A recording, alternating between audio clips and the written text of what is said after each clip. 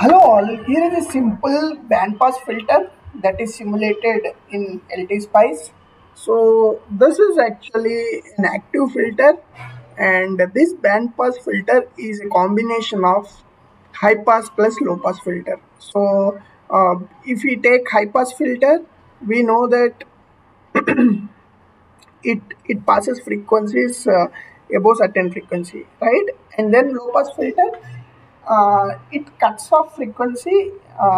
It cuts off frequencies above certain frequency. So when we overlap these, it becomes a band pass filter. So band pass filter is actually a combination of high pass filter and low pass filter. So if you see here, this section is a high pass filter which has a cutoff frequency of 1 by 2 pi RC. RC are nothing but the elements that are connected to the non-inverting terminal here. So with these components that are there, the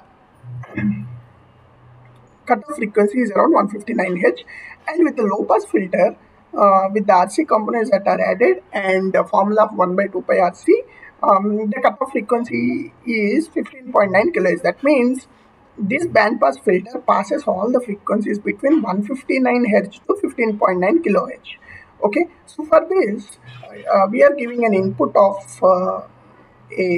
basically a sine wave input of voltage 3.3 volts and a 1 kHz signal of 5 cycles, and we are doing a transient analysis here, a simple transient analysis to run the circuit.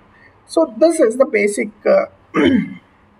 structure of the circuit, and for this we are using a universal op amp to perform the simulation, and with a input voltage of 12 volts. Let us see how this works. So ultimately, simple thing, the output of this op amp should be definitely an amplified version, and you should see the output almost replica of the input. That's how it should be, right? Let us try to simulate this. So let us see the input voltage here.